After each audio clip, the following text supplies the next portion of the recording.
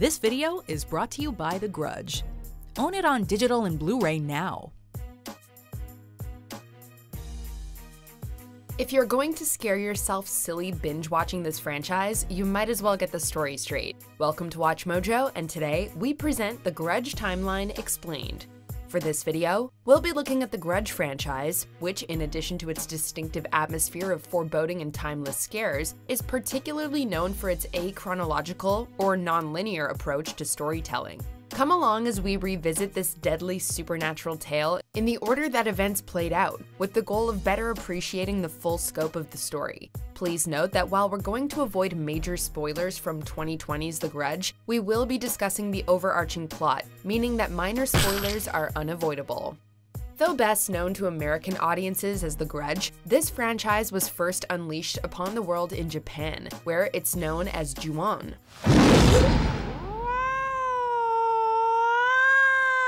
It was created by filmmaker Takashi Shimizu and began with 2 short films, Katsumi and 10 Fours, both of which appeared as vignettes in the 1998 made-for-TV horror film Gakko no Kaidanji. From these humble beginnings, Shimizu's haunting concept has evolved into a franchise spanning 13 feature-length films, numerous novels, comic books, and a video game. One of the most notable ways in which this franchise has expanded is with the American film series. Though it began as a remake of Ju-on: The Grudge, 2004's The Grudge proved to be so profitable at the box office that it spawned an entirely new branch of Grudge movies, weaving its own complicated tapestry of stories. Remaking his own film for American audiences, creator Takashi Shimizu got to ensure that it honored the spirit of the original, and he was joined by Evil Dead creator and living horror legend Sam Raimi as a producer. The American remake of The Grudge was quickly followed by a 2006 sequel, The Grudge 2, which saw the return of both Shimizu and Raimi.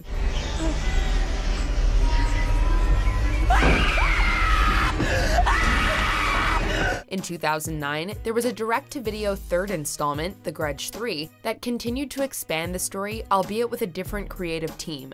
In 2020, after over a decade spent dormant, the American leg of this franchise came roaring back into theaters. Many were expecting a reboot, but in keeping with the property's tendency for subverting expectations, 2020's The Grudge was set in the existing universe.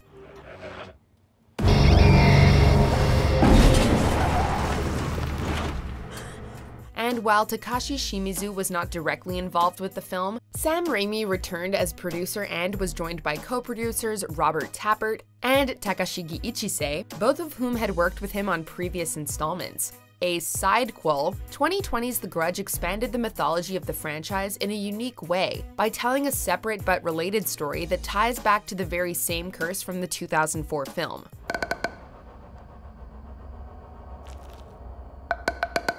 So without further ado, let's go back to the beginning, the crime of passion that started it all. Sometime before 2004, a young woman named Kayako Saiki was living in the suburbs of Tokyo. She was a wife, mother, and homemaker, but she harbored a secret love for an American professor named Peter Kirk. When her husband, Takeo, learned of this, he murdered Kayako in a jealous rage. He then murdered their son Toshio before hanging himself. As the opening of the film tells us, however, when someone dies in the grip of a powerful rage, a curse is born. The curse gathers in that place of death. Those who encounter it will be consumed by its fury. Before her death, Kayako sent a letter to the professor. Curious, Peter Kirk visits the home, only to be greeted by the ghost of Toshio. When he enters the home and discovers the bodies, he flees the scene in terror.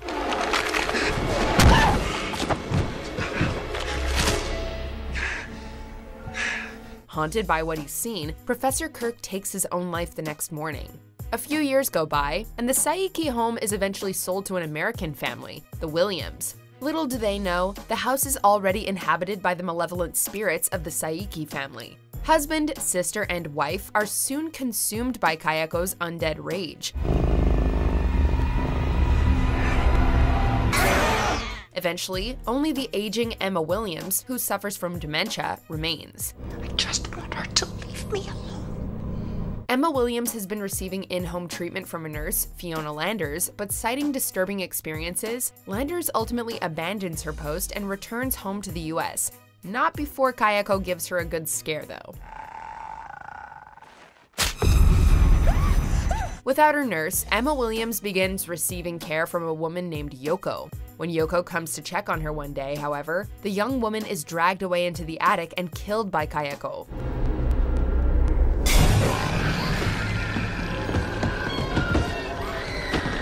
It's the disappearance of Yoko that ultimately brings Sarah Michelle Gellar's character, Karen Davis, into the picture. With Yoko MIA, Davis is sent in to care for Emma Williams. Upon arriving, she's understandably concerned by the state of the house and Mrs. Williams' lack of communication. I'm from the care center. I'm substituting for Yoko just for today. But when she witnesses the spirit of Kayako, Karen goes outright catatonic from fear.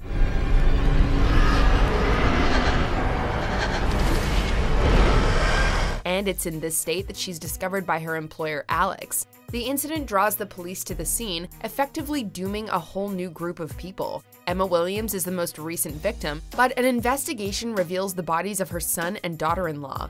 The thing that's so scary about the Grudge curse is that it's, for lack of a better word, contagious. It doesn't begin and end with Kayako.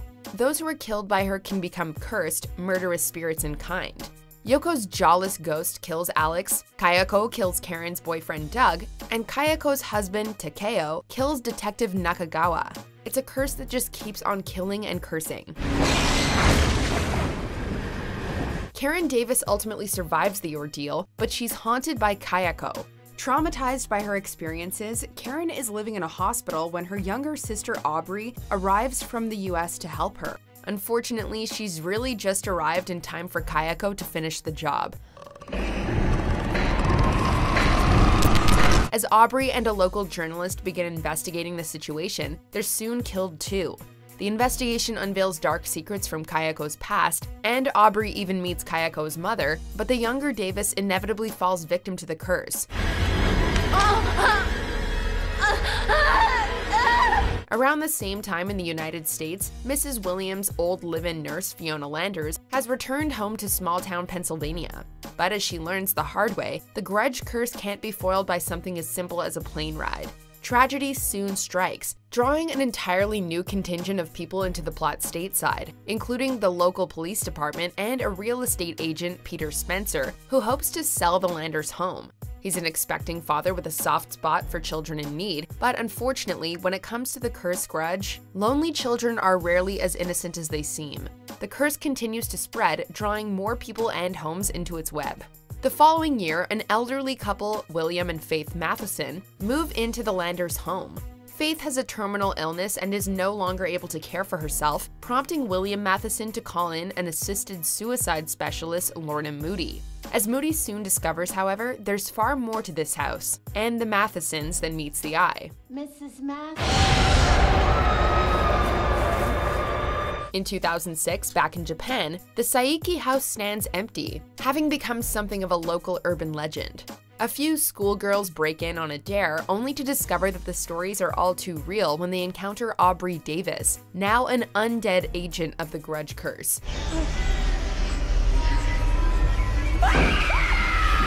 One by one, the girls lose their lives to the curse, until only Allison Fleming remains. She returns home to Chicago. Unfortunately, as Fiona Flanders learned, fleeing the continent is no way to shed the curse, and Allison ultimately brings it with her, unleashing it upon unsuspecting families in the apartment building where she and her family reside. And just like that, you've got the Grudge curse active in multiple US cities. What did you bring here?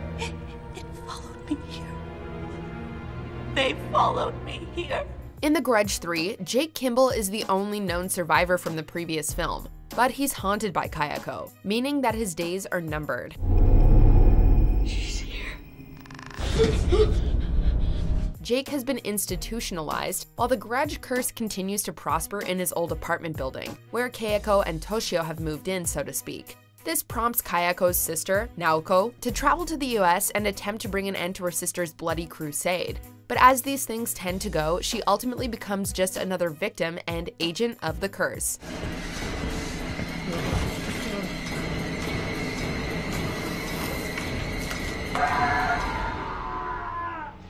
2006 is also the year in which we meet Muldoon, a young detective who's moved to the same Pennsylvania town as the Landers, Mathesons, and Spencers. Muldoon is partnered with Detective Goodman, whose previous partner ultimately went insane while investigating a case touched by the Grudge curse. Soon enough, Muldoon finds herself fighting for her life and the life of her son against the seemingly unstoppable spread of this deadly curse.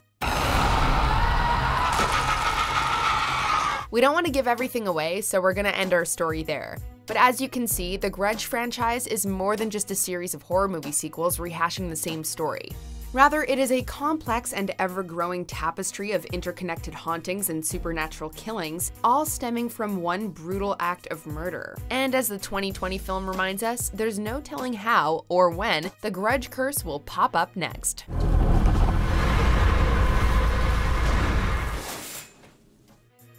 This video is brought to you by The Grudge. Own it on digital and Blu-ray now.